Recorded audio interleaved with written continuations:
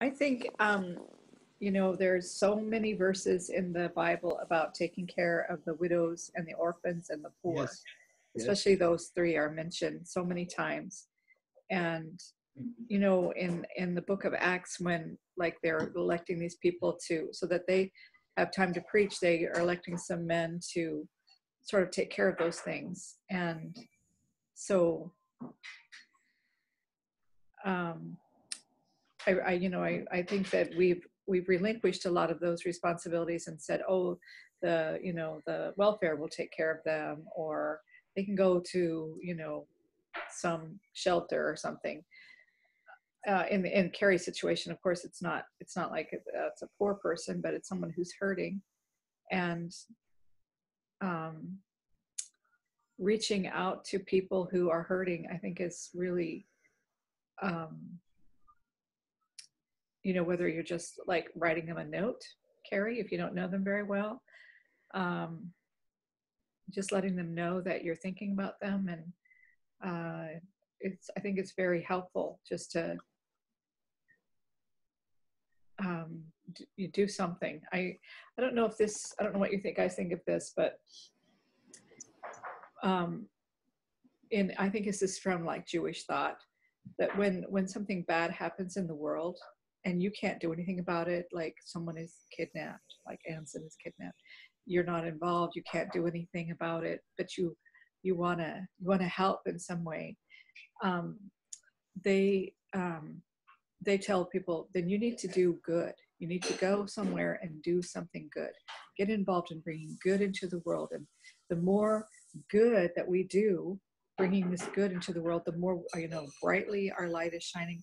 Just seemed like a good thing to do. Like if you can't do anything to help that person per se, maybe it's someone you don't even know, but you can, where you are, do good. And I just wonder what people thought about that idea.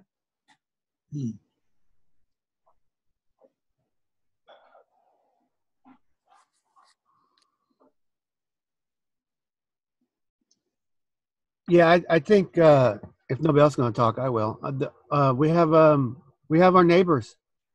Everyone is our neighbor, and we drive past. Going to minister to people, we drive past people that are right next door that need something.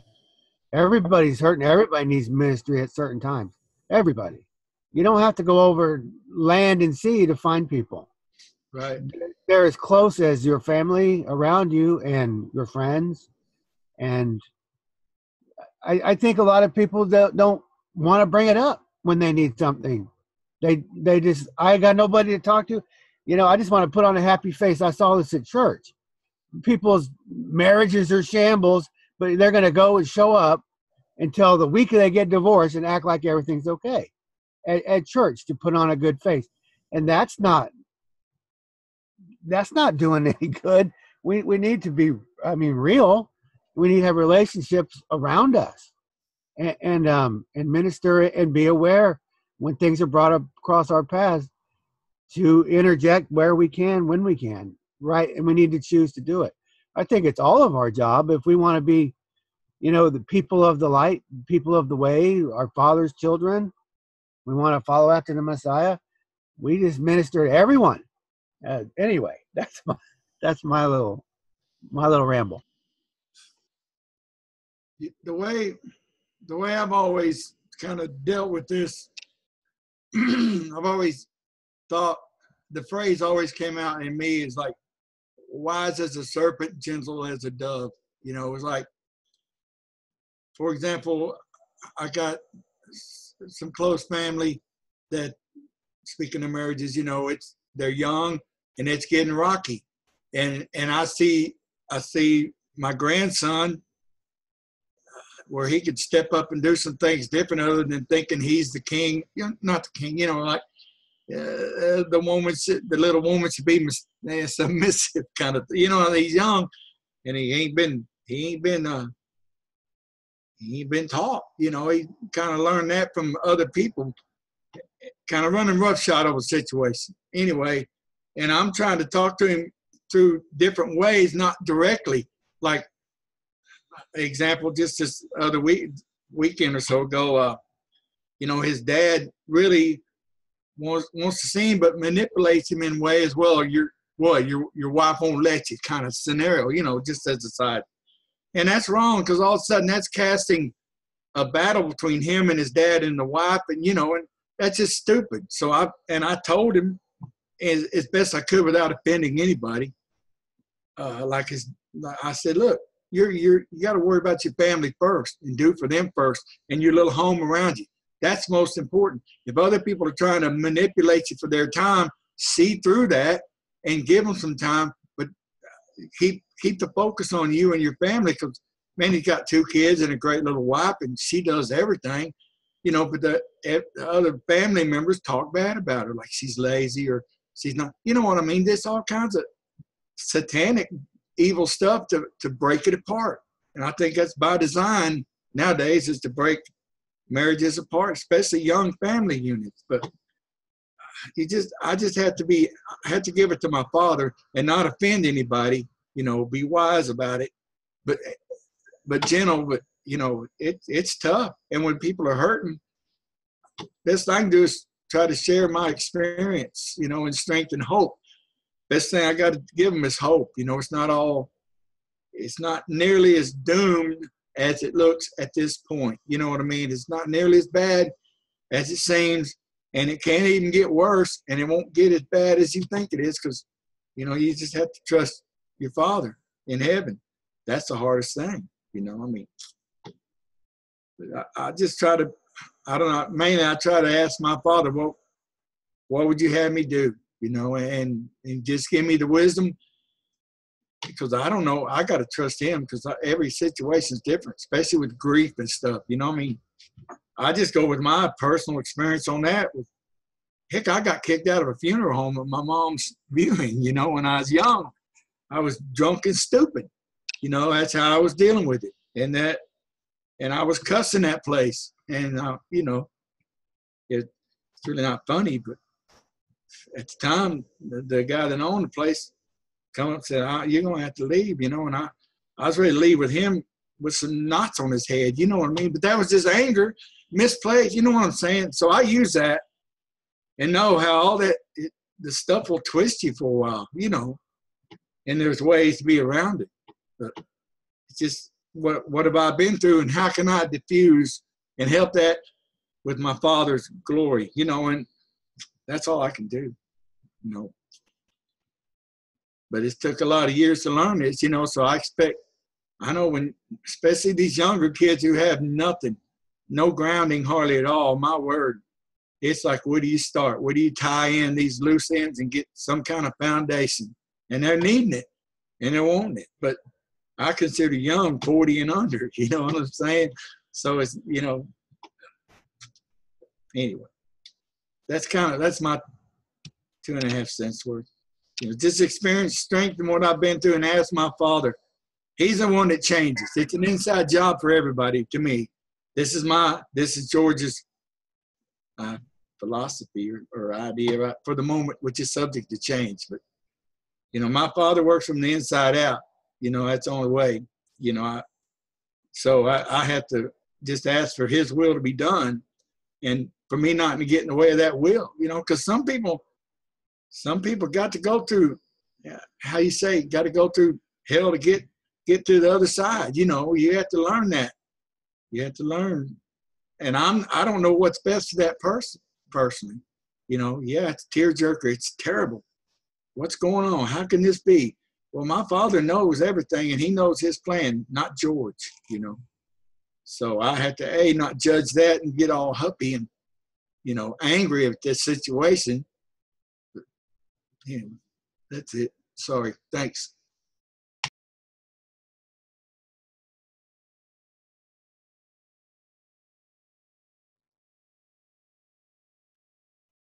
That was good, George. I hope the young people listen to the gray hair, because you have something to tell them. So that's great. So thanks for sharing that.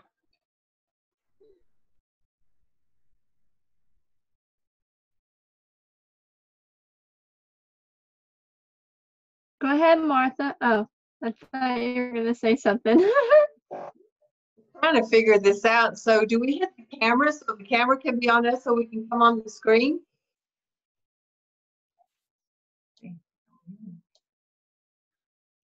You can have the camera on or off. It doesn't matter. Ty and I, we both can't have our cameras on at the same time because it slows down our bandwidth. So that's why we end up turning it off. But occasionally I like to turn mine on just to let people know that I'm here and I'm listening, because sometimes when it's a blank screen, you tend to wonder if everybody went to lunch or not. Right. I guess that's what a while ago y'all said y'all couldn't hear me, and it's saying that our broadband width is low, so I didn't know if y'all could hear us. Yeah, I hear you. Okay. No, I just I think to seize the moments, the opportunities that we have. Right now, Ricky and I find ourselves not around a lot of people. So I have a confession. I find myself, I don't seem to have much worth as far as what do I do with myself? It seems like my kids are grown. I'm in this phase now in my life, and it's just Ricky and I, and we don't have much socializing because we moved and we're hardly around any people. And so I find myself I can get depressed because I don't have, seems like a purpose in my life. And so I struggle with that right now. And that's where I'm at. I struggle that I don't have a purpose. And I think, well, maybe I need a volunteer and just hold somebody's hand, volunteer with hospice, because I've seen that work in my family when my family needed hospice, and the compassion that they have, and just to hold somebody's hand, and so there's where my struggle is I find myself that what purpose I have, and at this place in my life, because my kids are all grown and they have their own families, and just Ricky and I now, and then we moved, and so we have no friends, we have no fellowship, we have, and so I find my days struggling to have a purpose in my life right now. That's where I'm at.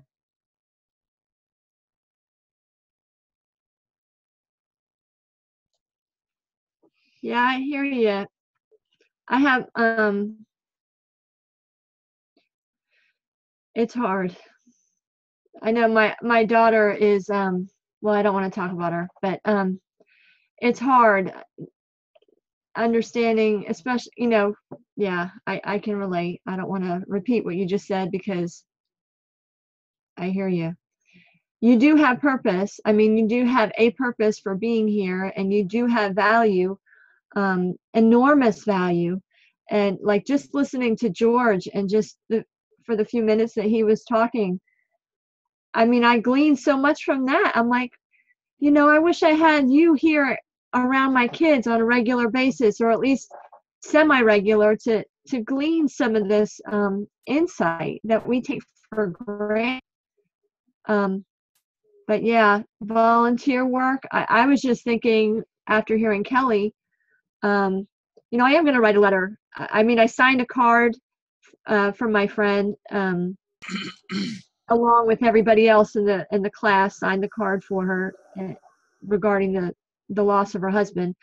But I want to write her a letter. And listening to George, I'm thinking, it's important for us to be real with people, and we all have the common ground of being human. And even though we have different sets of experiences, we can relate. Even if we haven't had the same experience, we can relate how something feels to be alone, or how when you have a death in the family and how you cope with it. And maybe it doesn't look as pretty or as acceptable to other people the way you handle it, but that's how you handle it. And people can relate to that, knowing that, well, maybe I don't relate that way, but the way I relate, whatever. And it's just being real with people. And honestly, Martha, the idea of having someone hold someone's hand, that's a huge thing.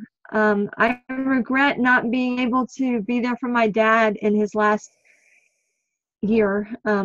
Even though I was here, I wasn't, he was in a nursing home just 10 minutes from here. And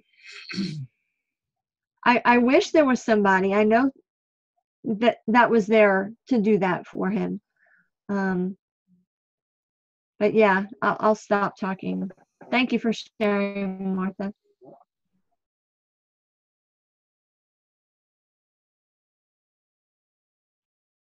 You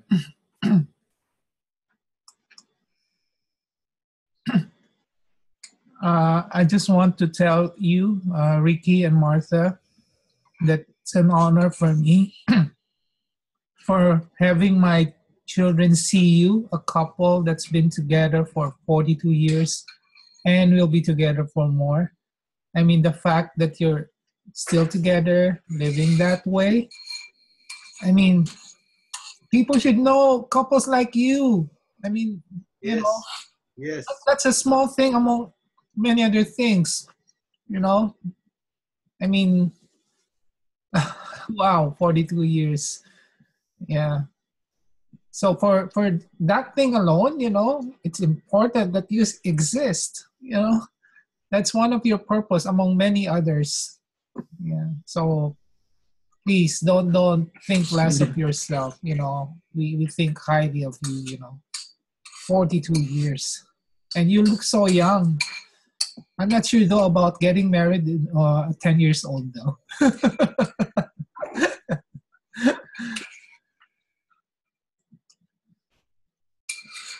Yeah, all the stuff. We appreciate that.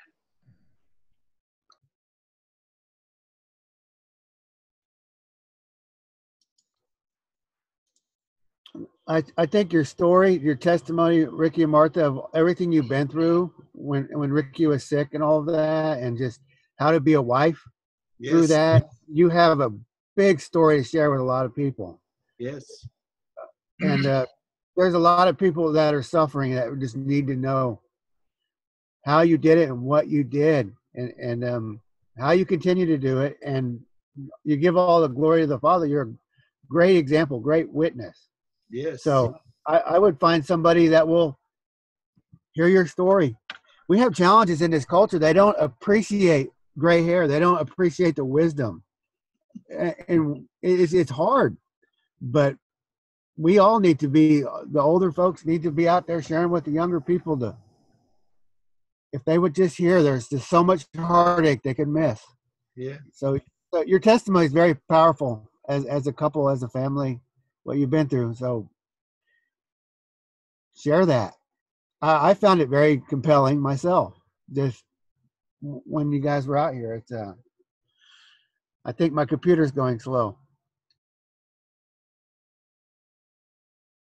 I just want to second what everyone else is saying, Ricky and Martha. I'm just so thankful that you're here. I remember when you said one week about Christmas and how you could hear your son, saying, "Oh, Mom, what are you doing now?"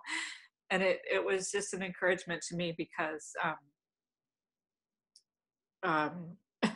just to see you standing up and saying, "But we're still going to do what's right. We know we're going to do what's right."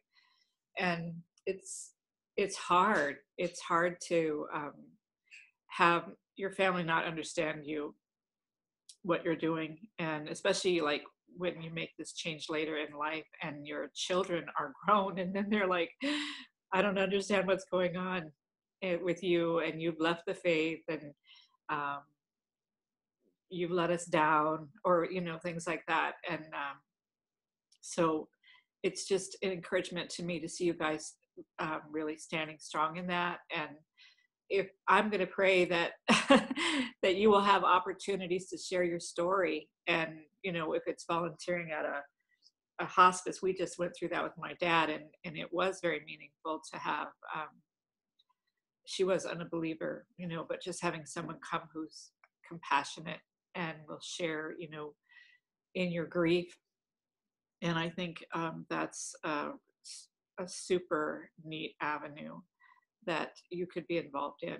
But whatever it is, find something that you can be involved in, because you guys really do, like everyone is saying, have so much to offer. And it would just be, I think that idea of just bringing light into the world, you're bringing more light, you're sharing that light, and spreading good in the world. I think it's just a great concept to think about that, how there's lots and lots of darkness. Well, I think about this sometimes I've worked with refugees quite a bit from Bhutan, and they're Hindus. And I think about the fact that so many refugees are coming to America with their religion, whether it's Islam or Hinduism or Buddhism, and it's changing our culture in quite a big way, because they chant and they pray in these pujas. They're calling the gods, they're calling them to these places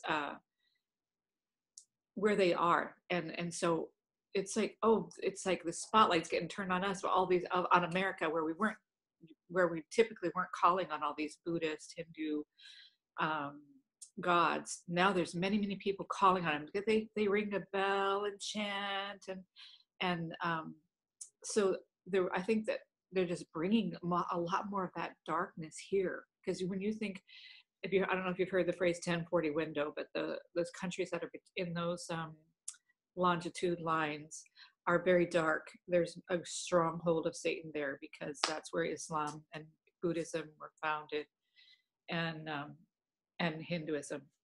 So anyway, those have been very dark and oppressed countries, and now all those people are coming here, and they've come to Europe.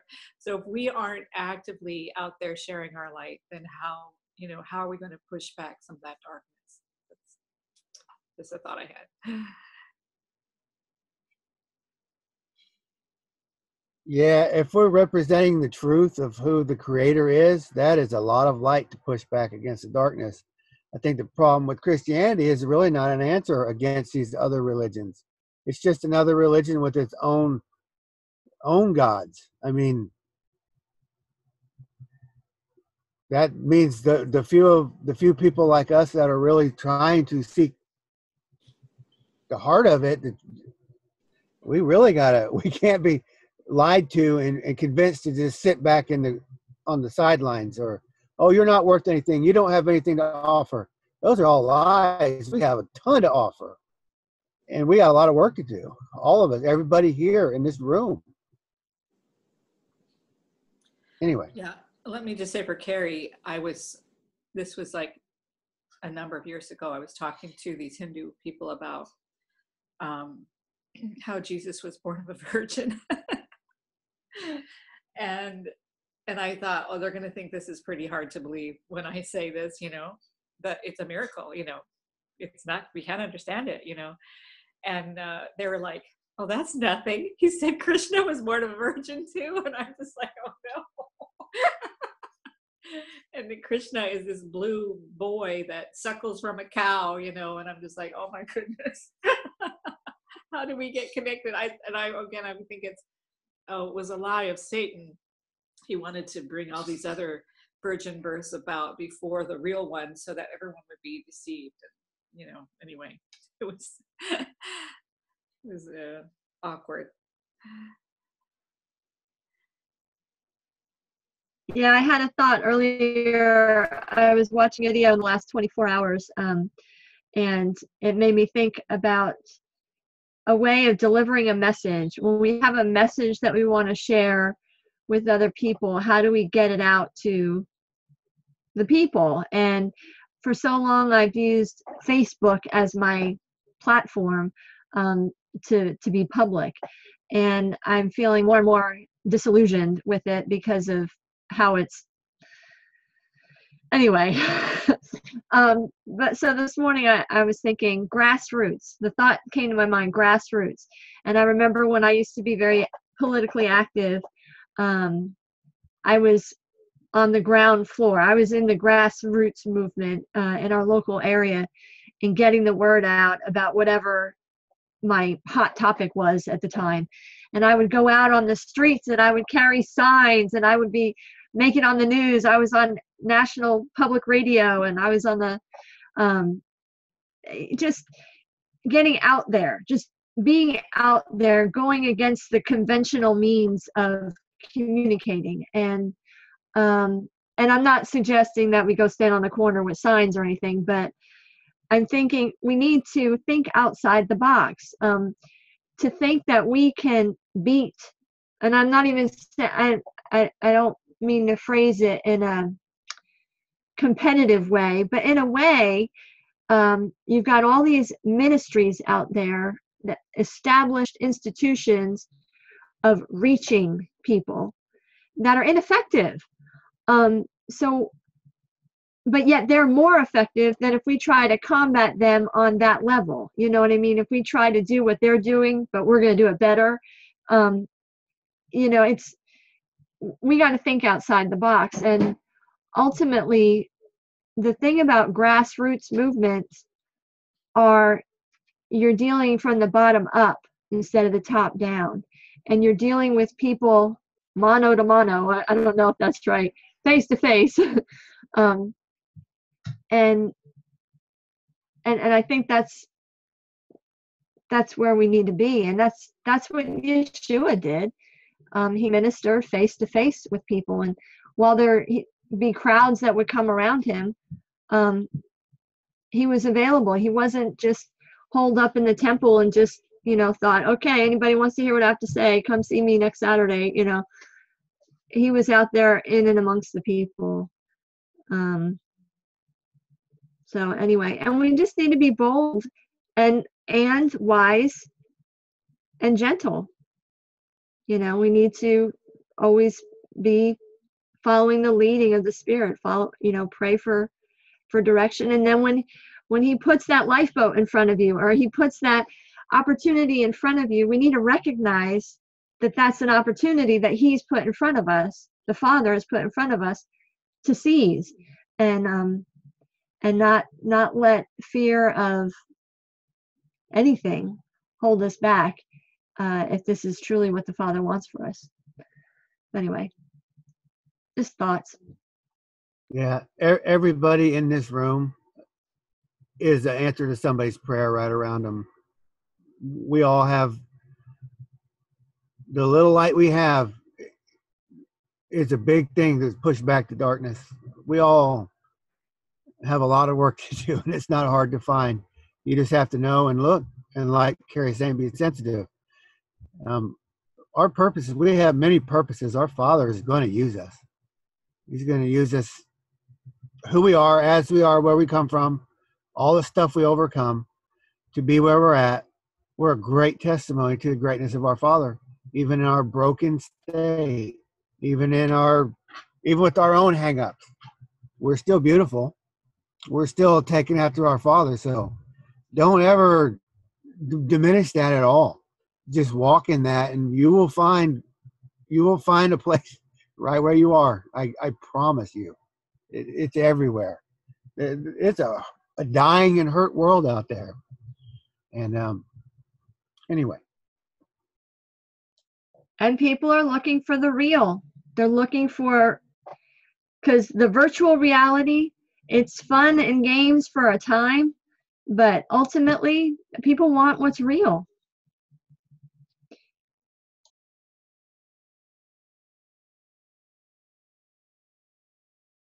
And I even meant the kids. The kids, they have just as much work to do. The young ones, just in the world, they're very special. They're in a place we never were, and they're going to really do some good stuff.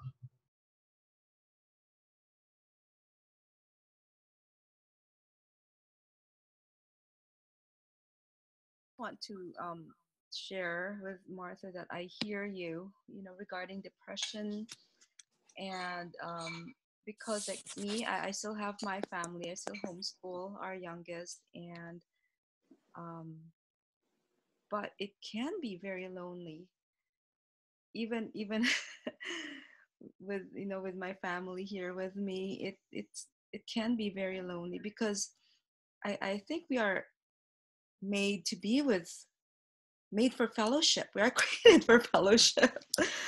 To be in a community, to be with each other. And so we all grew up having people around us, having the same faith with everybody around us, just being normal. And now we have come out of the system. And so it can be very lonely.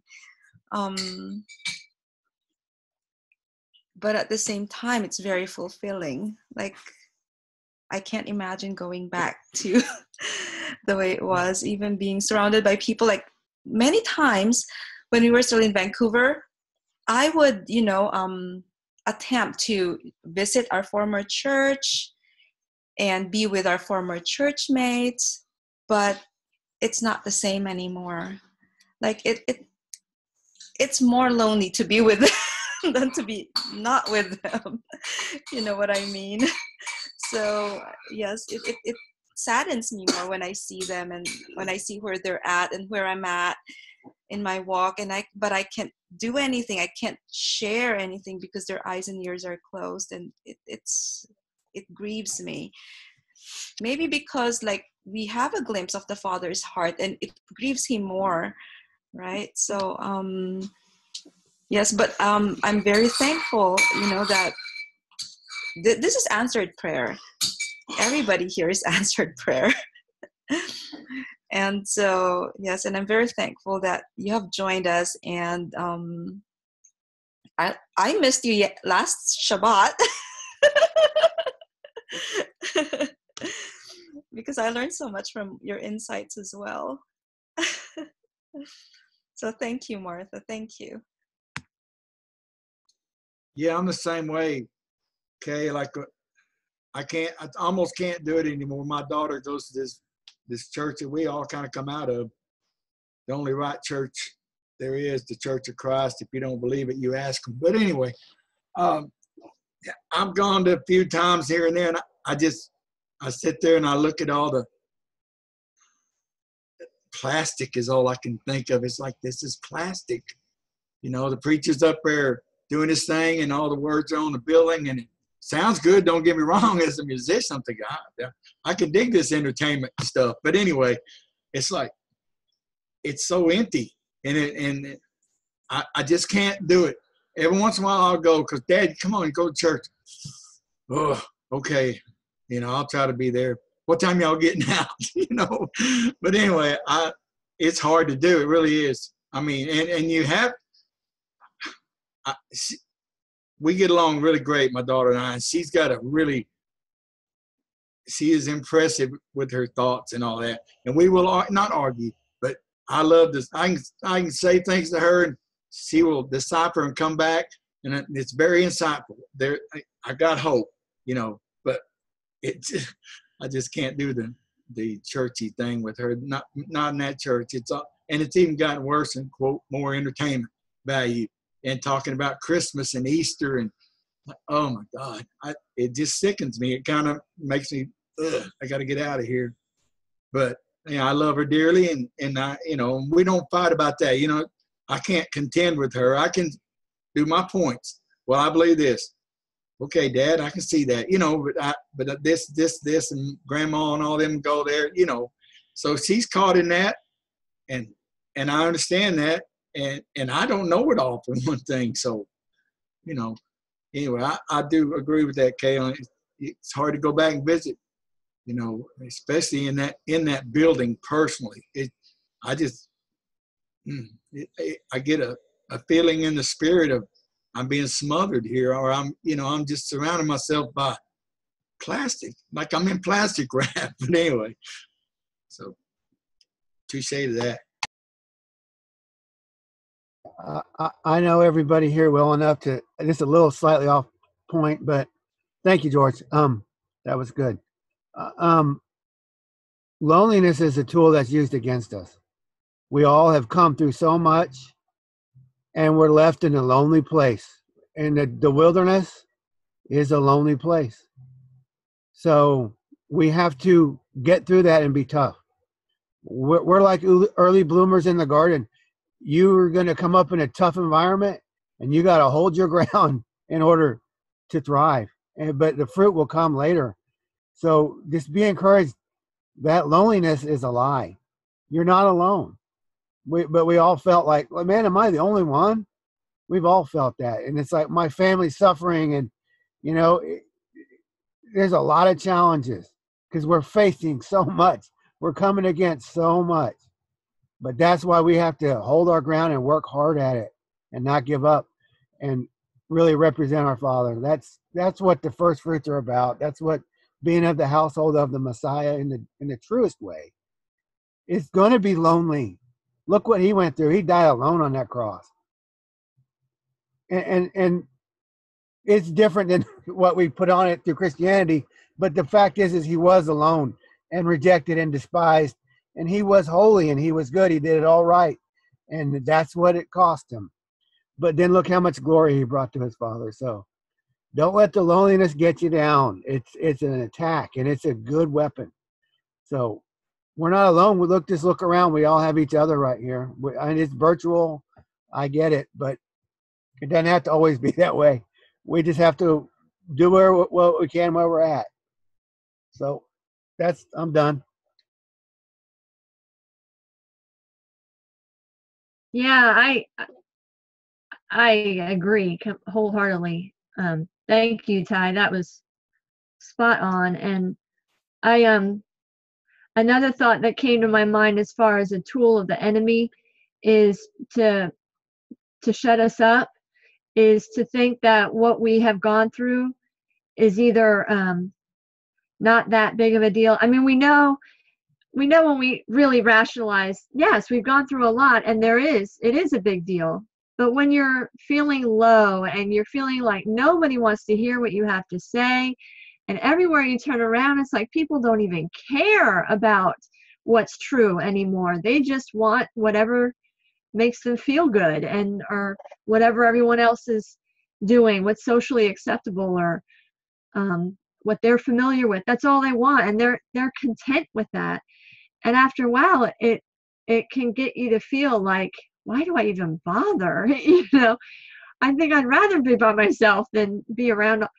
But the enemy will use all sorts of tactics to get us to be quiet, to stop testifying of whatever we had to say, whatever that is. And if it's sharing your personal testimony of health struggles or past addictive behaviors, or I don't know, whatever our testimony is in any area of our lives, the enemy would like nothing better than to us not share it. And to make it sound like nobody cares, or it's not that big of a deal, or, so what? Don't buy that either, because there is value in each one of our lives and in each experience that we've gone through. Keep telling yourself that there is value in you.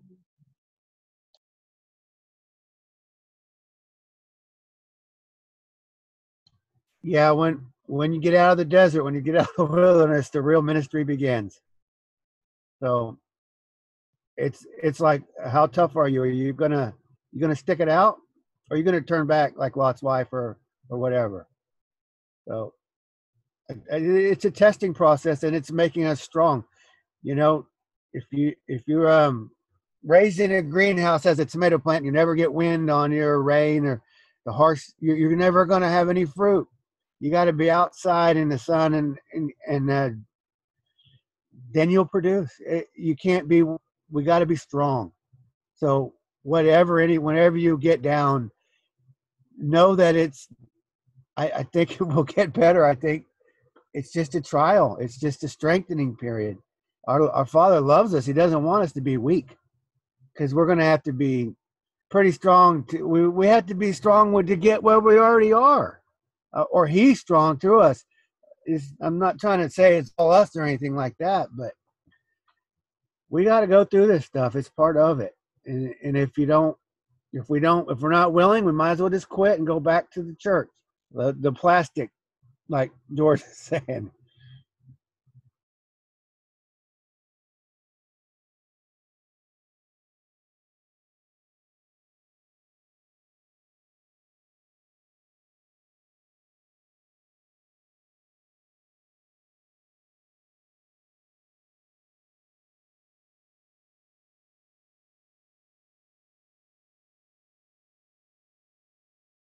I guess it's hard to. Do you hear me now?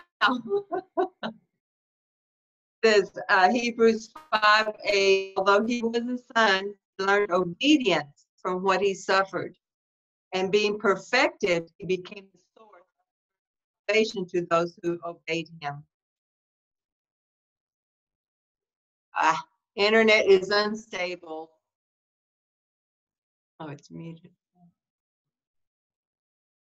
Did y'all hear me?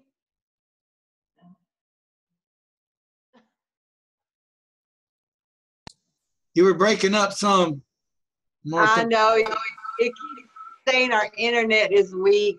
Right. Were you reading Hebrews 5, verse 8 and It's not 9? my fault if I get them. 5:8.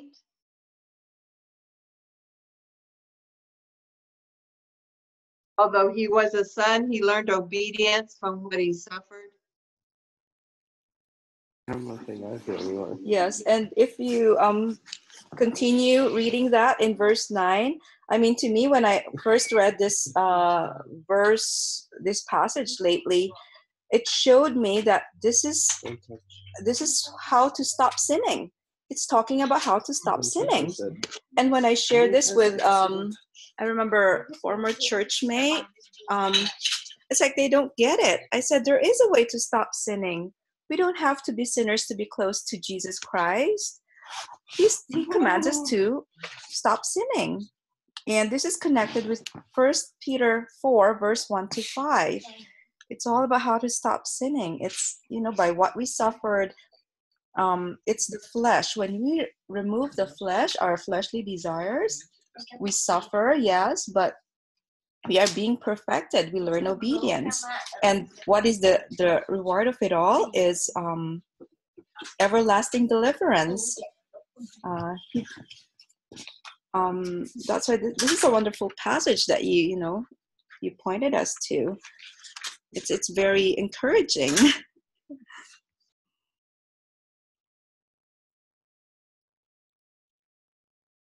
I loved this chapter 5. I just loved it.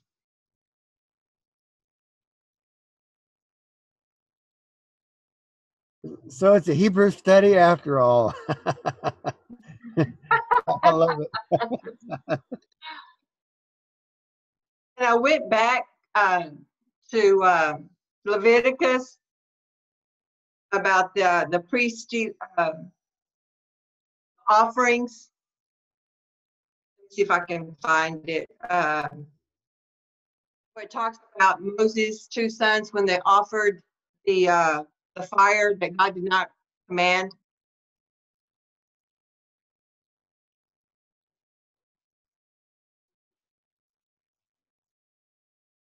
Leviticus 10:1, where Aaron's sons, Nadab and Abihu, each took his own censer and they put fire in them and placed incense on it. Then they presented before Yahweh illegitimate fire, which he had not commanded them.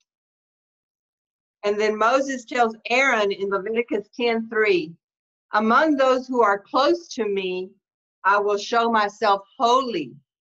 And in the presence of all the people, I will display my glory. And to me, that was saying they weren't holy before Yahweh.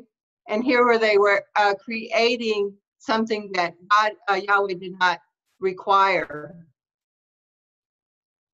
And then I went to Exodus, where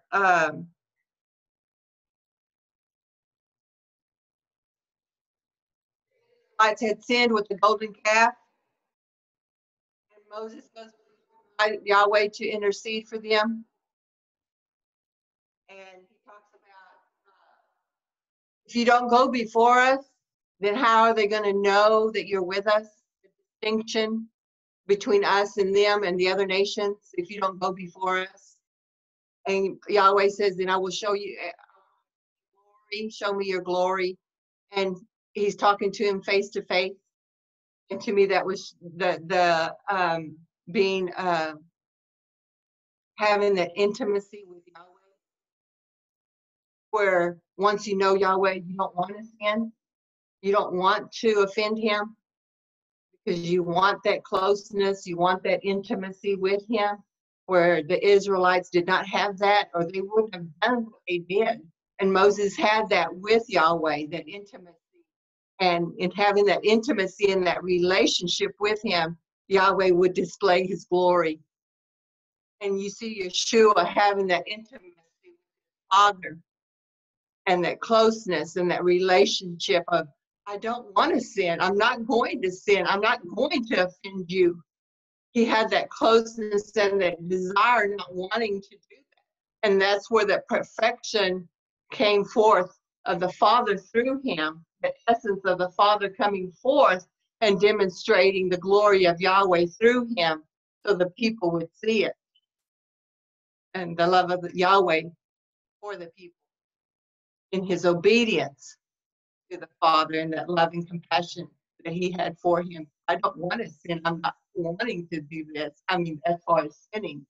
And that's how he became to be the Son of Yahweh, in which we're all called to be that as well. You know, so his glory can be seen through us, his vessels, his instruments. Anyway, that was what I got from the reading this morning, or from Hebrews 5. They're muted. Yeah, I think what you're saying is we want to be pleasing in our Father's sight, Yes. because we're children that now want to obey. Obedience is, we've taken it to heart. We want to obey. It's beyond making excuses not to obey. We seek to obey our Father, to please him, to be an example to those around us.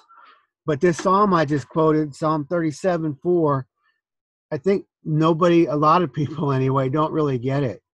When he is our desire, that's what we get. When we make him the desire of what we do, we become his children. It's not about getting a new Mercedes. It's about our inheritance is the Father.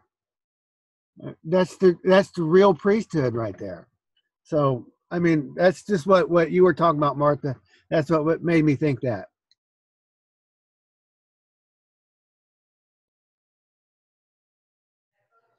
Able to lead others to him. And that's where the church or the institutions has failed man. And that's why we see such a big mess in humanity, because we failed in that role, or not knowing. And now that the Father is filling it to us, to step up the game, or step up, what he is desiring from us, that capacity in that role that he's placed us in, because of when God created humanity in the image and likeness of him, what a big status, not because of who we are, but because of who he is. And that was the role that we were supposed to play as the humans, but of course we failed. But yet God has a greater plan, in that, because he still wants to use us. That never stopped. That never stopped of being who we are. It's still in God's plan, using us in his to reach humanity in our sphere, in our role, in where we're at. Hey, Michael. Hey, we got a new guy here. Hey, introduce yourself, man. Where's your older brother? The one that weighs a lot more.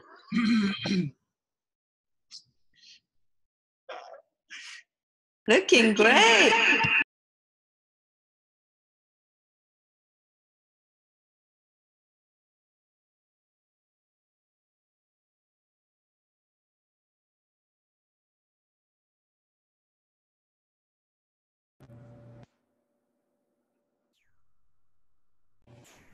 Can you hear me yet?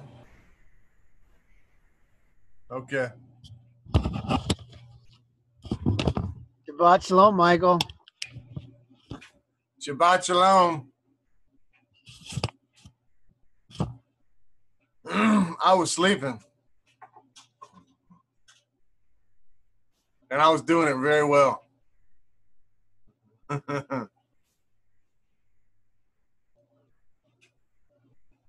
Did you catch anything that was said, Michael? Did you hear any of it? Nope, just a little bit of what Miss Martha was saying. We'll continue with it.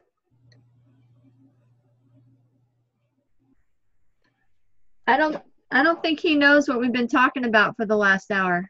No, give me a brief introduction and I'll roll with it.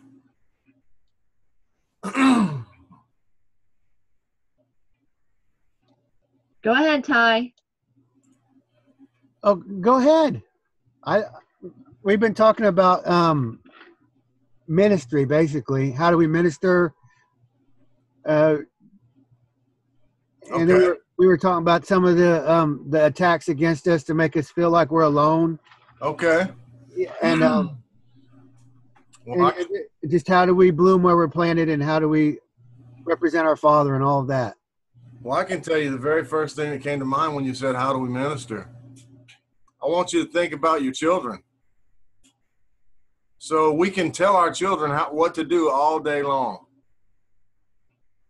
But if they don't see us do what we tell them to do, then how should we expect them to do it? So our children, and I was a child once, and I know this from experience. When I was an adolescent, I smoked cigarettes. And I smoked cigarettes. Can't blame it on my mother, but she smoked cigarettes too. My aunt smoked cigarettes. They all smoked cigarettes. So it wasn't a far leap for me to smoke too. Even though my mother said not to smoke because it's bad for you. But I learned more from what she did than I did from what she said for me to do. Now I haven't smoked a cigarette since June of 2009. Praise the Father for that. But the point that I'm trying to make is the reason the Father told us to be fruitful and multiply is because he wants to teach us his ways. And that's only one way we can learn. He is our Father, our provider, our protector, our redeemer, just as we should be to our children. He's our teacher. What did he do in the wilderness but teach his children how to honor his word? Now, we can get a bullhorn, stand on the corner and shout and scream till our lungs don't work. It's not going to do any good. It doesn't matter how many signs you make.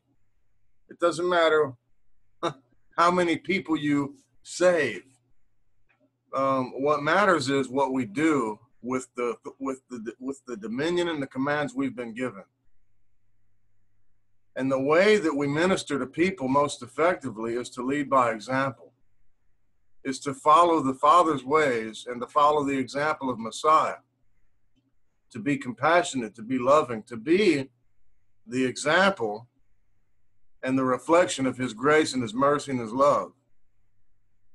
And there's a quote, I forget who said it, but it says, "Be the change you wish to see." And we can complain about people, we can bicker, we can argue, we can fight. But it does no justice to our Father. It doesn't bring his name to esteem. But to complain and to bicker, it does a disservice to him. But what we should do, if we do have a complaint that's genuine, is go to him in prayer and seek a solution. And by changing our attitude and our reactions and our actions to do these things and to put him first and to seek his answer, then what happens is everyone around us sees that eventually.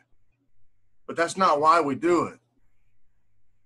That just becomes a byproduct, and we become more like Abraham in that people want to know what it is that you have. Why are you so happy? Why are you prospering? What are you doing? And then you have opportunities to share the lifestyle in which you chose to serve the Father. And it's not just something you talk about, but it's something that you live. There's this huge thing going on in the world with there's my life and there's my church life. There's my life, and then there's my real life, and then there's my biblical life. And they're two separate things. So all week long in the work, I'm me. And then when it's time, when I'm around church people or when I'm at church or wherever they go, then I'm the Bible guy. But there can't be a separation. You have to be the same person all the time and make a decision whether that's going to be the Hellenistic, Greek mindset thinking, humanistic person, or are we going to be a person who submits to God, to God or the Father, all the time? That doesn't mean we don't make mistakes and don't screw up. That's how we know we're human. But what do we do after that? Do we continue in it? Oh, I'm already late. I might as well not go to work right now.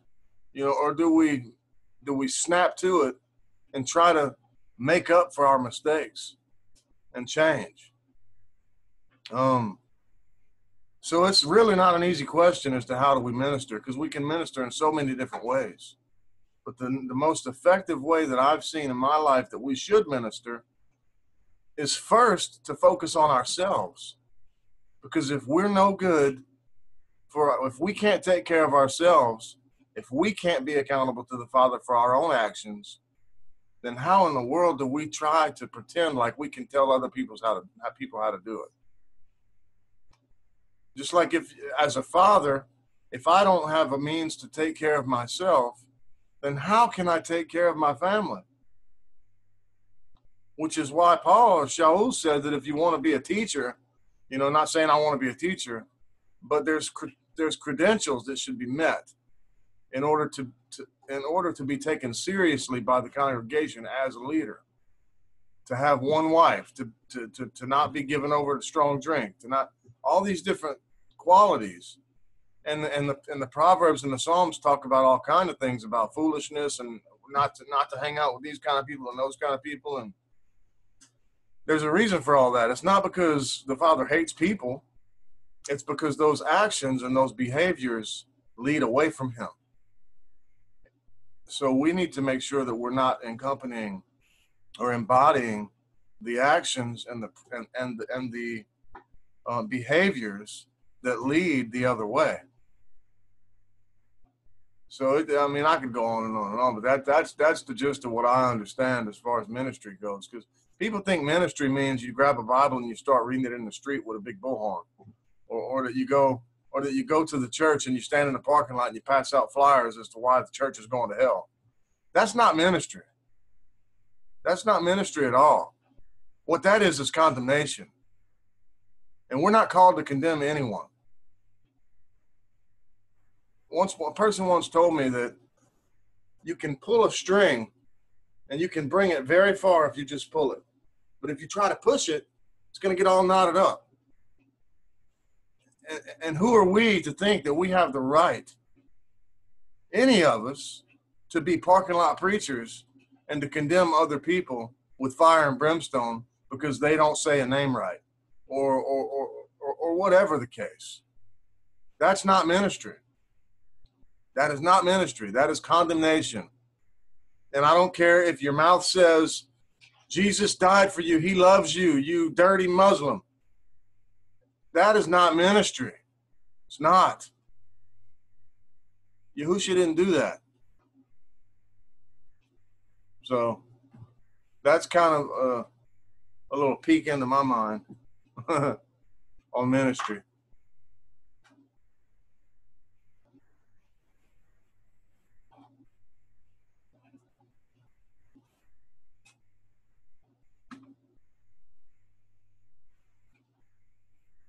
Thanks, Michael. You're welcome. Good to have you back, my friend. Good to be back. We missed you. Carrie, did you want to start something? One. Well, I didn't really have anything planned. I talked about what I was on my mind an hour ago, and this is what's come a result of all of that. If there's something in particular that someone wants to talk about or has a question about, that somebody in this room could help the others, that can give an answer or can feed the discussion, that would be beneficial to all, we can talk about that. Minister to one another right now, you mean? Yeah, if somebody Minister in our own house, so to speak. I mean, if that's what you want to do.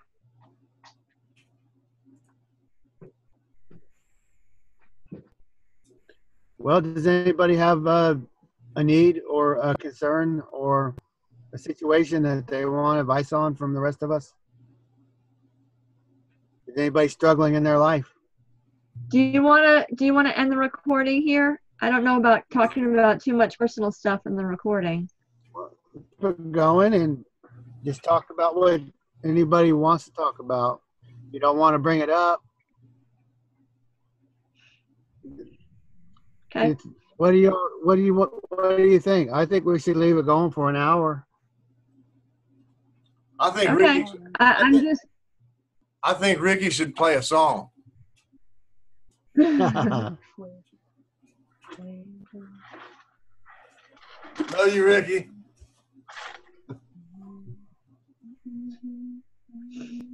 their internet's going really slow. All right, well, just stop the recording and let Michael tell us what's been going on.